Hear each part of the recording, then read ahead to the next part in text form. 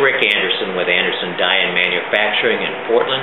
We're a plastic injection molding company manufacturing a wide line of nursery products.